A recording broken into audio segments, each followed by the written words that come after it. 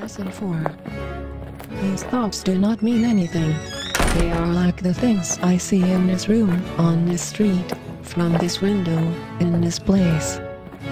This is a nature exercise, and will be repeated from time to time in somewhat different form. The aim here is to train you in the first steps toward the goal of separating the meaningless from the meaningful. Already aware of unhappy thoughts, use them as subjects for the idea. Do not, however, select only the thoughts you think are bad. You will find, if you train yourself to look at your thoughts, that they represent such a mixture that, in a sense, none of them can be called good or bad. This is why they do not mean anything. T is a first attempt in the long-range purpose of learning to see the meaningless as outside you, and the meaningful within. It is also the beginning of training your mind to recognize what is the same and what is not. My mind is preoccupied with past thoughts. The one wholly true thought one can hold about the past is that it is not here. To think about it at all is therefore to think about illusions. The purpose of the exercises for today is to begin to train your mind to recognize when it is not really thinking at all. While thoughtless ideas preoccupy your mind, the truth is blocked. The mind is preoccupied with past thoughts. This idea is, of course, the reason why you see only the past. No one really sees anything. He sees only his thoughts projected outward. The misconception about time from which your seeing suffers. Your mind cannot grasp the present, which is the only time there is. It therefore cannot understand time, and cannot, in fact, understand anything. The only wholly true thought one can hold about the past is that it is not here. To think about it at all is therefore to think about delusions. Very few minds have realized what is actually entailed in picturing the past or in anticipating the future. The mind is actually blank when it does this, because it is not really thinking about anything. The purpose of the exercises for today is to begin when it is not really thinking at all. While thoughtless ideas preoccupy your mind, the truth is blocked. Recognizing that your mind has been merely blank, rather than believing that it is filled with real ideas, is the first step to opening the way to vision. I have no neutral thoughts. The idea for today is a beginning step in dispelling the belief that your thoughts have no effect.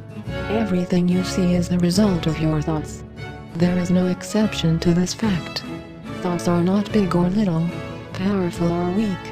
They are merely true or false. Neutral thoughts. Everything you see is the result of your thoughts. There is no exception to this fact. Thoughts are not big or little, powerful or weak.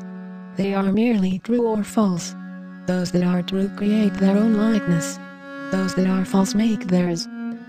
There is no more self-contradictory concept than that of idle thoughts. What gives rise to the perception of a whole world? Every thought you have contributes to truth or to illusion. Either it extends the truth or it multiplies illusions. Recognize that every thought you have brings either peace or war, either love or fear. A neutral result is impossible because a neutral thought is impossible. I can escape from the world I see by giving up attack thoughts. The idea for today contains the only way out of fear that will ever succeed. Nothing else will work. Everything else is meaningless. But this way cannot fail. Every thought you have makes up some segment of the world you see. The idea for today contains the only way out of fear that will ever succeed. Nothing else will work. Everything else is meaningless. But this way cannot fail. Every thought you have makes up some segment of the world you see. It is with your thoughts, then, that we must work. If your perception of the world is to be changed, you are not trapped in the world you see, because its cause can be changed. This change requires, first, that the cause be identified and then let go, so that it can be replaced. I do not perceive my own best interests. If you realized that you do not perceive your own best interests, you could be taught what they are. But in the presence of your conviction that you do know what they are, you cannot learn. The idea for today is a step toward opening your mind so that learning can begin. Do not perceive my own best interests. In no situation that arises do you realize the outcome that would make you happy. Therefore, you have no guide to appropriate action, and no way of judging the result. What you do is determined by your perception of the situation. It is inevitable, then, that you will not serve your own best interests. Yet they are your only goal in any situation which is correctly perceived. Otherwise, you will not recognize what they are. Let me be still and listen to the truth. Hear them not. Be still today and listen to the truth. Go past all things which do not speak of him who holds your happiness within his hand, held out to you in welcome and in love.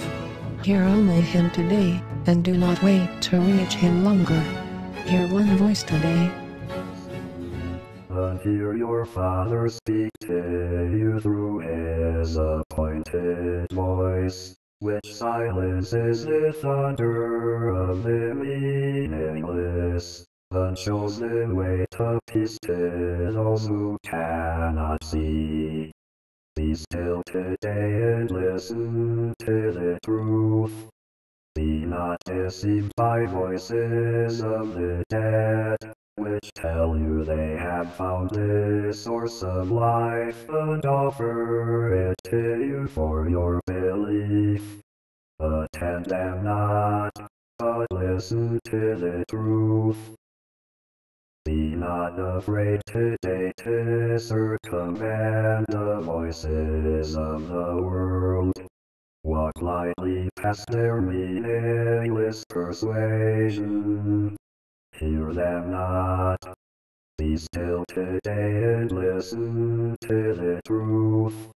Go past all things which do not speak of him who holds them in his hand, held out to you in welcome and in love. Hear only him today, and do not wait to reach him longer. Hear one voice 127. There is no love but God's. He will shine through your idle thoughts today, and help you understand the truth of love. In loving gentleness he will abide with you, as you allow his voice to teach love's meaning to your clean and open mind. You think that different kinds of love are possible. Perhaps you think there is a kind of love for this, a kind for that, a way of loving one, another way of loving still another. Love is one.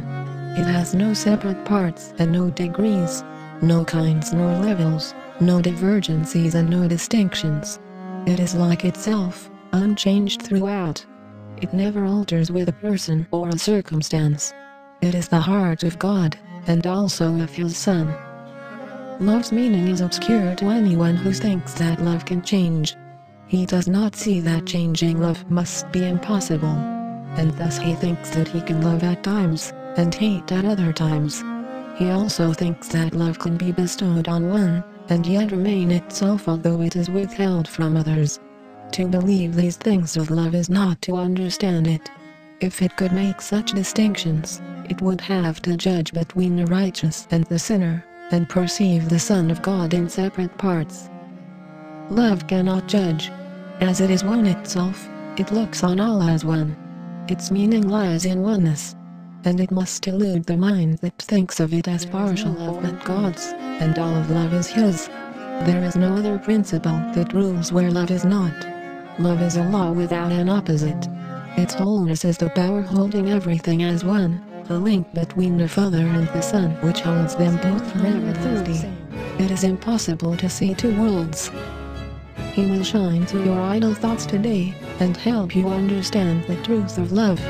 In loving gentleness he will abide with you, as you allow his voice to teach love's meaning to your clean and open mind. It is impossible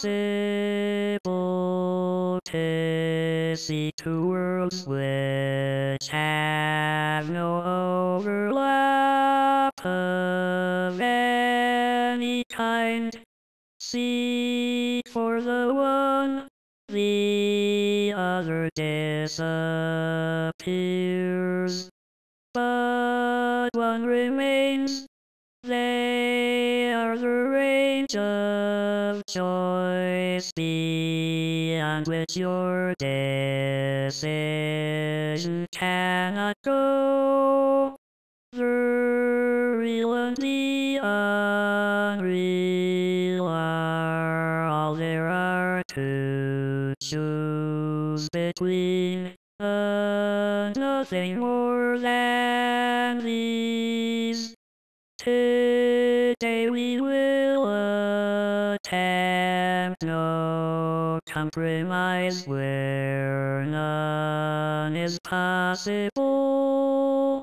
The world you see is proof you have already made a choice, as all embracing as its opposite. What we would learn today is more than just the lesson that you cannot see two worlds. It also teaches that the one you see is quite consistent from the point of view from which you see it. It is all a piece because it stems from one emotion and reflects its source in everything you see. 194. I place the future in the hands of God. What worry can beset the one who gives his future to the loving hands of God? What can he suffer? What can cause him pain, or bring experience of loss to him? What can he fear? And what can he regard except with love?